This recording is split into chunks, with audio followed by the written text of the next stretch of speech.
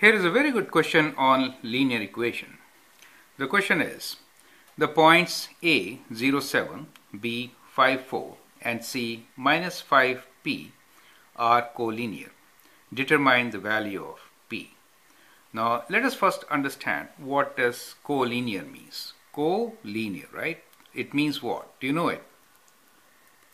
Collinear means the 3 points are collinear. That means they lie on a line. So they are on a line, right? So that means they are collinear, right? They are on a line. So that is how you have to think about it. So basically it means that if between any 2 points you can always draw a line, right? So let us assume that we have a line between point A and B. So I'm just drawing this randomly and saying that this point, let us say, is A, which is 0, 7. And let's say this point is B, which is 5, 4. Now, if point C is collinear, that means it should lie on the same line, right? Somewhere here, right? Somewhere, right? So then it is going to be collinear. If it does not lie on a line, then it is not collinear, correct? So how can you test it? The best way is to find equation of a line going through any 2 points, right? So A and B are given points. We'll find equation between line A and B. And in this equation, we'll put the value of x as minus 5 and find y value, right? So that is how we are going to solve it. So that is a strategy. So let's find the equation of a line through A and B. So first thing is, let's find the slope. Slope between A and B is what? y2 minus y1 divided by x2 minus x1, right? Now in this case y2 is 4, so we get 4 minus 7 divided by 5 minus 0. 4 minus 7 is minus 3, and then 5 minus 0 is 5. So slope is minus 5 over 3.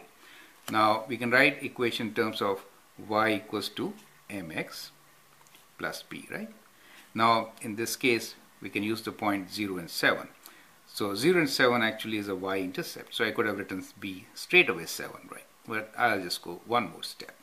So we'll put 0 for x value, 7 for y value, and find the value of b after putting.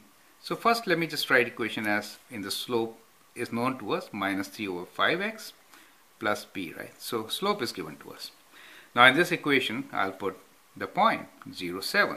So if you substitute the point 0, 7, then you can get, so I'm using the point A, which is 0, 7, right? So y-intercept actually is 7. I need not do this step, but I'm just doing it to show you that this is y-intercept, okay? Now 7 and minus 3 over 5, x value 0. So always you will not get a y-intercept in 2 points. That's the idea, right? So if it is not 0, 7 but something else, then this step is very critical.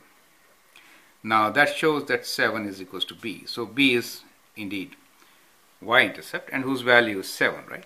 So that gives us the value of b, and so now we can write down the equation of the line. So equation of the line AB, so line through AB is what? Is y equals to slope of minus 3 over 5 x plus 7, right? So that is the equation. Now if point C lies on the same line, then it is collinear. So we'll put minus 5 as x equal to, substitute minus 5 for x and find the value of y. So it is minus 3 over 5 and x is minus 5 plus 7. Now minus 5 and minus 5 will give minus 1. So when you multiply you get y equals to minus 3 times minus 1. That gives you, or let me write like this, plus 15 over 5 plus 7, right? Now that gives me 3, right? 15 divided by 5 is 3. So we get y equals to 3 plus 7, right? So we can write y equals to 3 plus 7, which is equals to 10. So for x equals to minus 5, we get p value as 10. Do you see that? So we get p equals to 10 for us. So point C should be minus 5 and 10. Correct? So that is our answer. If point C is at minus 5 and 10, or if P is equals to 10, then C is collinear to A and B, correct? So that is the answer. So the answer is that P equals to 10, okay? So that is how we should do this question. Now let's review how we really did it. So when we are given that the 3 points are collinear, it means they lie on the same line. So first we find the equation of a line. So we use 2 points A and B which are given to us. Find the equation of the line, and then in that equation substitute the point minus 5p.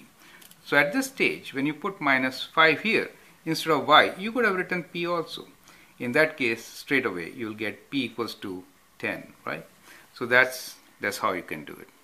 So that is how we should do this. But it's a very interesting question. I'd like you to go through this video, understand the concept. That should help you in test. Thank you and all the best.